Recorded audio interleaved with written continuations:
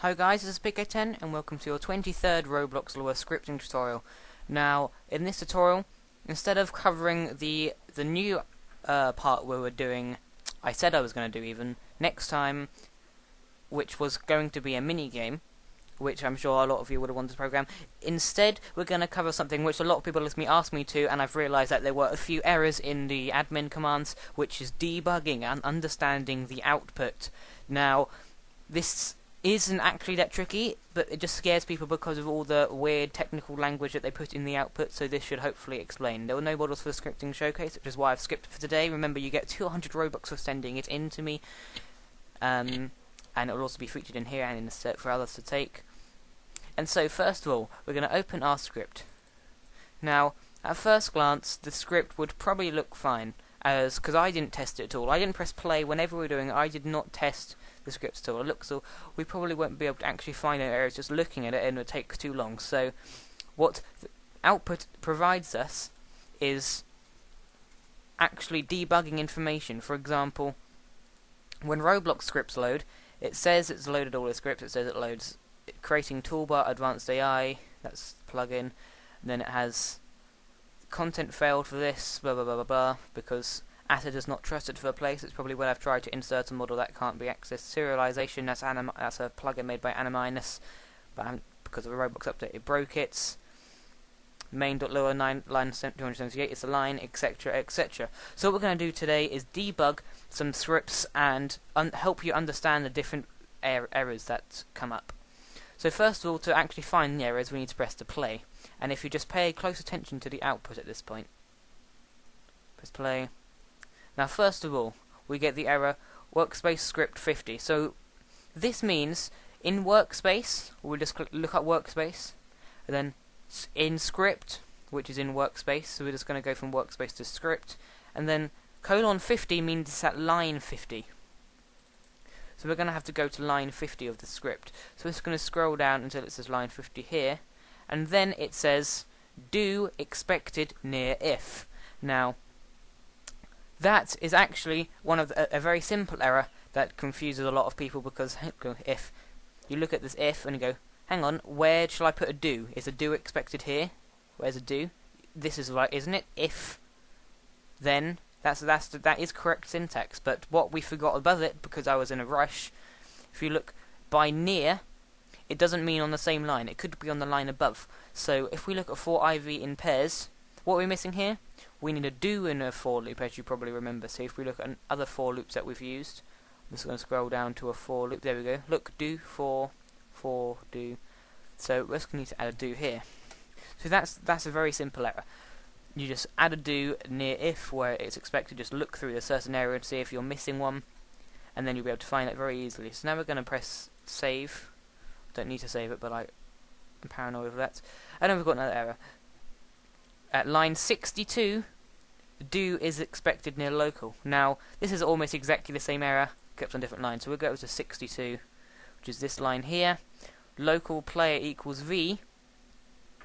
Now, do is again on the 4 above it. We forgot to put a do. So I'm going to press play again. Oh look, there's a common theme here.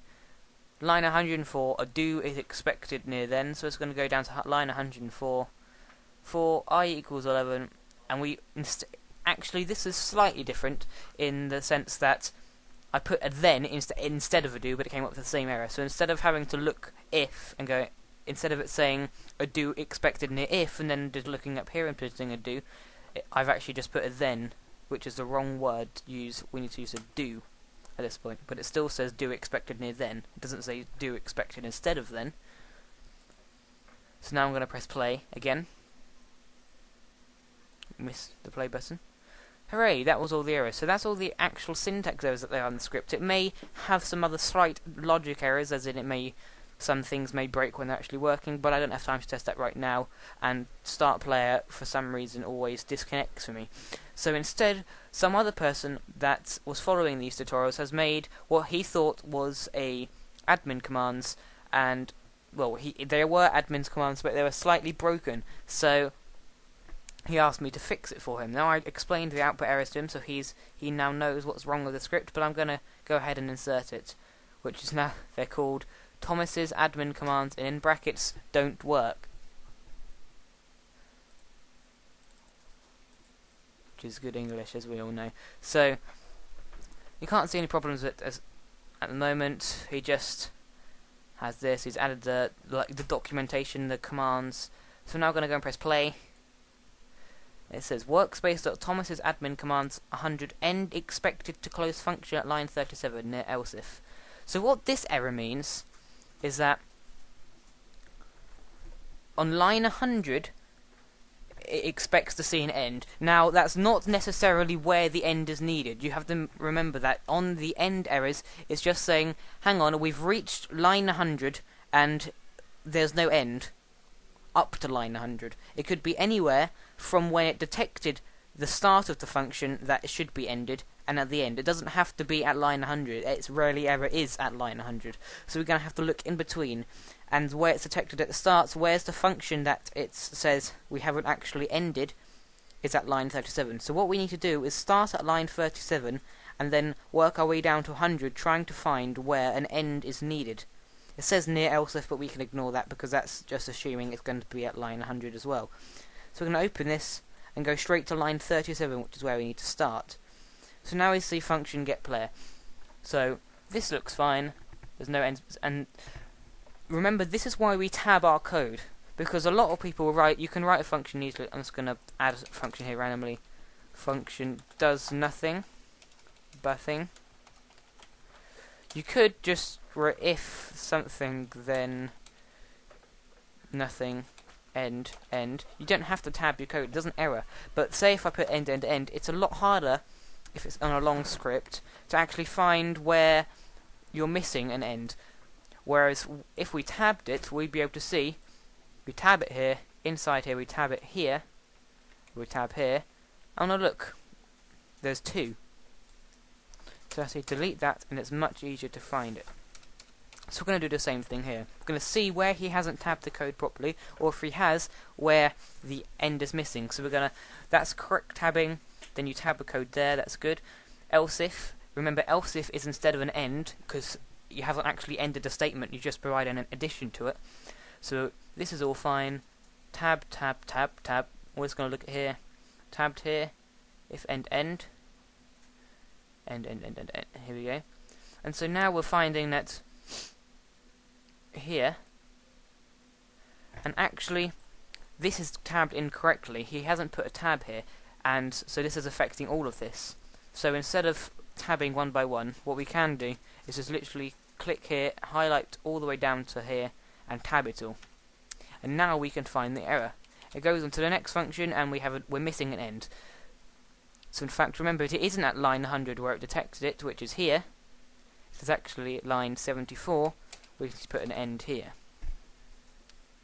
So let's see if there's any more errors. I'm just going to save it again. Press play. And now line 101, it expects an EOF. Now that EOF stands for end of file, not end of function, as lots of people believe. End of file. And now end of file, although it does mean end of file, it stands for end of file, it actually means it expects there to actually be an end needed, basically. That probably wasn't explained very well. It means you've put an end where there wasn't an end. So what it's saying is we're expecting a function to have ended where you've put the end, but it hasn't, which means you put an extra end accidentally. So we just need to remove an end or change the position of an end. And it says at line 101, but that doesn't necessarily mean it's 101. It doesn't even give us a starting point this time. And so it's probably going to be before line 101, because it's saying that's where the end was expected. So I'm going to look before. So we're going to start at the beginning with a function, which is the most likely place for it's not likely to be above it, and we're going to see whether he's added extra ends in at all. So we're going to look here, if string.sub correctly tab, tab, tab, tab, tab. Oh look, and if you'll see, else ifs are always tabbed backwards, so if he's tabbed this correctly, it would be down here, which is wrong, which means he would have actually noticed that he's put an if and an end, but instead of end the if statement, well, he has ended the if statement, he just needed to not end the if statement because we've actually put an else if afterwards. So instead of ending the if statement, you just need to remove the end because an else if is instead of an end, because you're adding to the statement rather than ending it and then adding a new bit, because that wouldn't work. You just need to add an extra one with else if. So that's where that one's going missing. And we can assume he might have made this mistake more than once. Instead of going back, I'm just going to read through the rest of the function. He hasn't made any mistakes here. Else if, for that's correct. Actually, what's he done here? He's put an end without making a tab backwards. So say this is the advantages of tabbing again. If he tabbed this correctly, he would have this going there, this going there, and then this going there, which is very wrong, seeing as because we've got another else if here, this one isn't even needed for else if there, and we definitely don't want to end it again here. So we had 2 extra ends there. And so now we're going to look through and see if he's made a mistake again. Blah, for, blah, blue, blue. Made the mistake there. No, no, no. And now, there is a mistake here. As we see, he's backspaced twice, he's removed 2 tabs here, but just skipped an end. I don't know why he's removed 2 at once without noticing it, but if we're going to come up here, as you probably notice, an end is needed right here. And we're going to keep reading, else if, that's correct, it's ended it here, and then for some reason he adds 2 extra ends here for no reason whatsoever, not needed. And let's see if there's any errors in this place now. End expected to close 4 at line 80 near else if. So we're going to look at line 80 and then go to line 85. They're the only things it could possibly be, because it starts at line 80 and it's detected the error at line 85. So there it detected the missing end at line 85. So there's the gap, the space. So it can only be between here and here. I must have missed something here. I'm going to start here. Oh yes, I did miss something. In an if statement, you have to remember to tab and then remember to end the if statement. So we're going to put a tab here, and then if we tabbed it, then we see, oh look, we're missing something. So we're just going to put an end. Right, so that might be the last of the errors. It now says then expected near local. Now this is similar to the do error I had before with the original admin commands that we were making in the previous tutorials. So if we go to line 111, we'll see that here it says near else if. So near here, no it doesn't, it says near local. So near here we're missing a then, and remember it can be in the line above. So it's going to look else if, oh look, we're missing a then at the end of that. I'm now going to press play and see if there's any errors. Do expected near then on line 122. And that's a very similar error. I'm just going to whiz through this one, get to there. He's put a then instead of do. I think he's actually just copied me in that error. See if there's any more errors. No, that's the end of that debugging.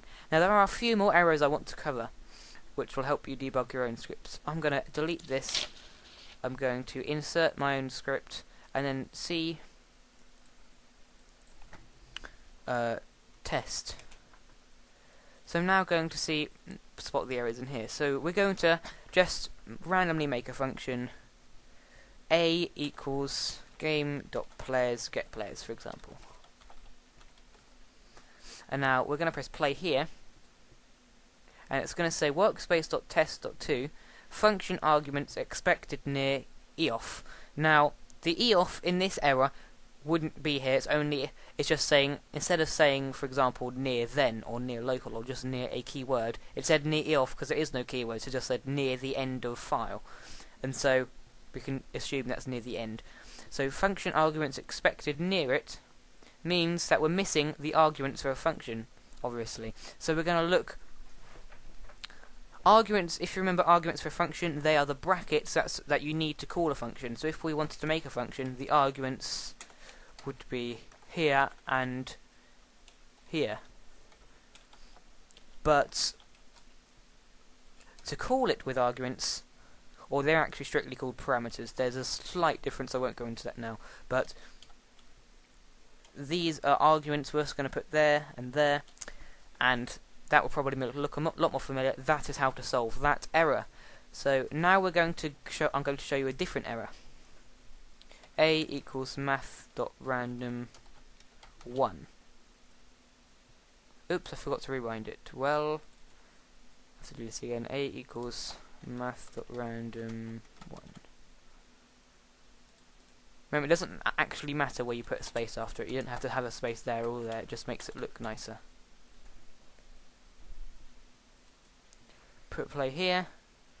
Oh, apparently I don't actually do the math.random function that well, and that's actually correct. Let's see if this errors.